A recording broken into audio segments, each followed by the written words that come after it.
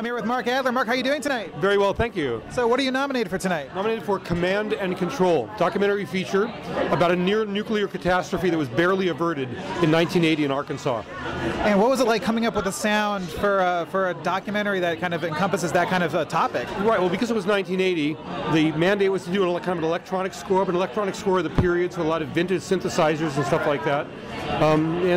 It's kind of sort of wrote itself in a way. Yeah. And what does it feel like to be at an award show that's really just dedicated to kind of music and the visual arts? Yeah, very, very, very exciting. I'm so glad to see music being honored in this way in this town. It's really great. So I'm speaking with Mark Adler. Mark, congratulations. Thank you. I'm still in shock. So what did you just win for? I just won for a documentary feature, Command and Control.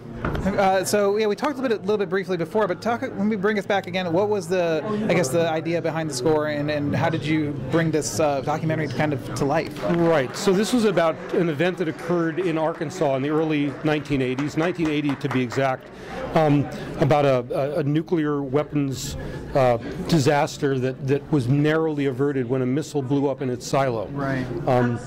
So the score was called upon to kind of evoke a bit of the time, which meant what you'd call kind of early electronica. Right.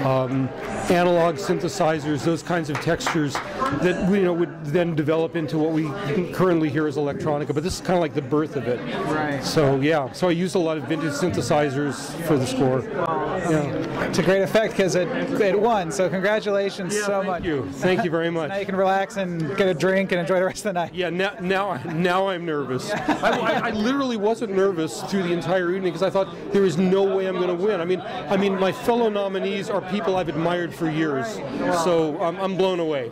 Congrats. Yeah. Thank you.